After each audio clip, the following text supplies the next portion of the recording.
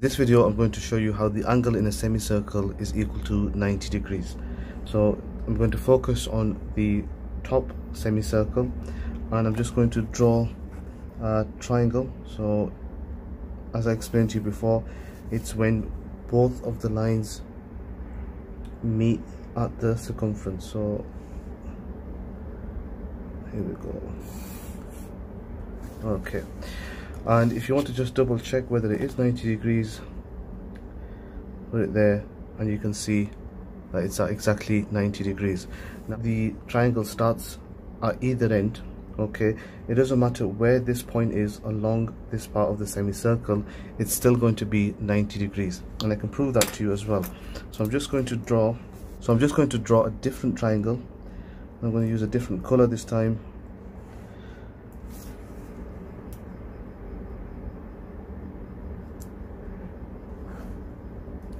And if you use the angle measure again, you should see that it is exactly 90 degrees.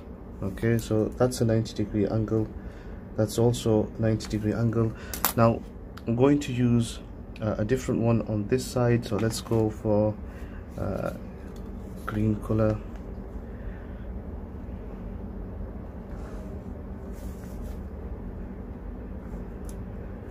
Okay, and if you measure the angle again, it's exactly 90 degrees.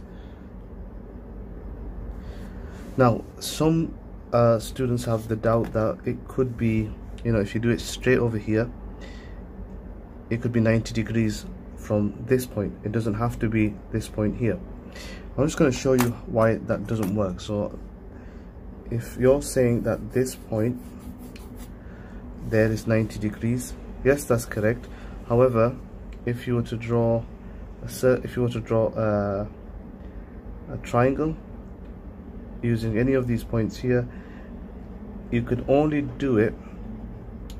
So let's say, for example, you were to do it there, it's outside of the circle.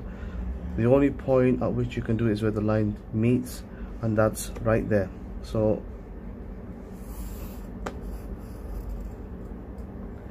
that goes from end to end.